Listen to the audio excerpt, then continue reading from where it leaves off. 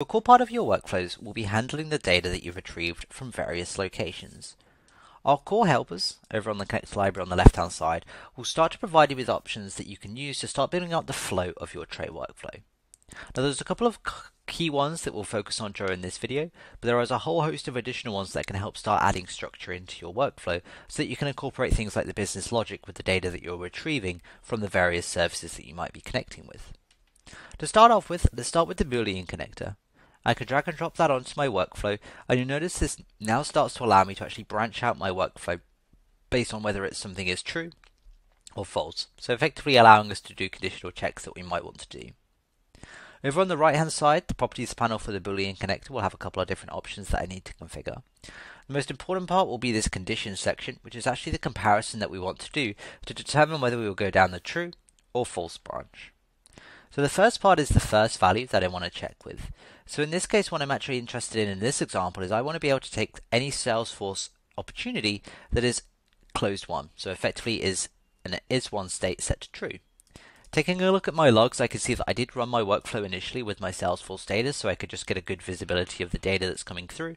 And this is the field that I'm interested in that I want to use in my Boolean condition, which is checking to see is1 is true or false.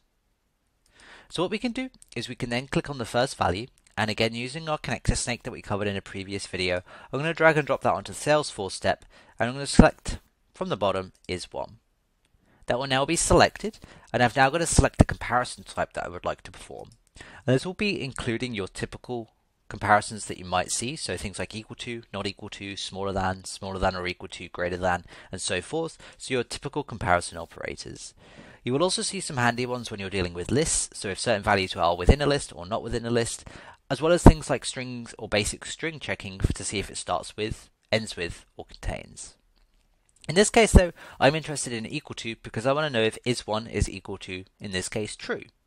And so I'm going to change actually the data type to Boolean so that I can switch that to true. And I now have my conditions set up for this Boolean condition where I'm checking is1 is equal to true. If it's set to true, I'll go down the true branch, and if not, I'll go down the false branch. And this is how you can start to see, based on what happens and what the values are, I can adjust what my tray workflow will be doing based on the values that I'm comparing within this Boolean condition. What you can also do with the Boolean condition or the Boolean connector is you can add multiple conditions on as well. At the very bottom, what you can then do is you can then change the strictness. So satisfy all conditions will work very similar to an AND condition, where each condition will have to evaluate.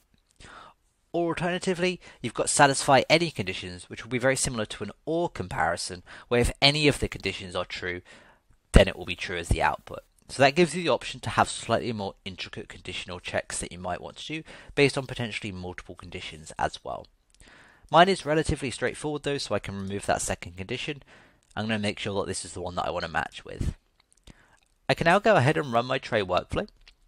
And over on the left hand side with the logging section, I'm going to be able to see the Boolean condition will have its own step that I can click into, and we can see the comparison that was done in this circumstance. You can see that the value that was retrieved through from our call from Salesforce was false.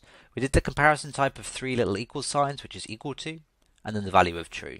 Of course, that is not valid, so we get the branch name of false, which means we will go down the left side of this branch and execute any steps within the left portion of this. This is a really good way for you to start seeing and using and adding that conditional logic into your tray workflow based on the data that you're getting from the various third-party services that you might be interacting with.